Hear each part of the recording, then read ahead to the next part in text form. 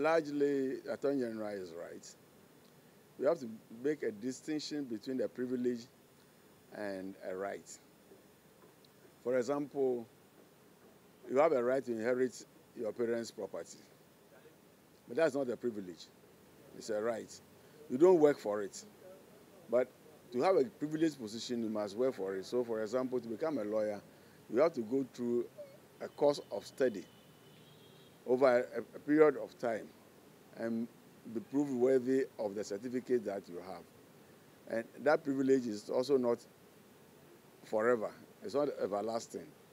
There are rules and regulations of surrounding how you conduct yourself in the privileged position of a lawyer. If you default in any of them, the license can be taken away from you and so on and so forth. But if you inherit, say, your grandfather's property, nobody can come and take it from you. So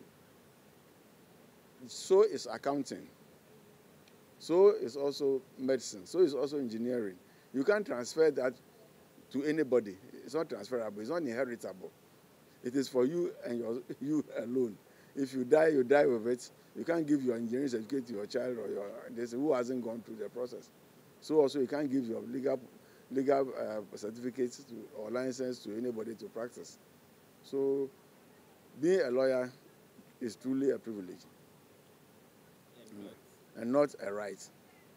You can go to a law school. It's a right to go to a law school and pay, but it's not a right to pass.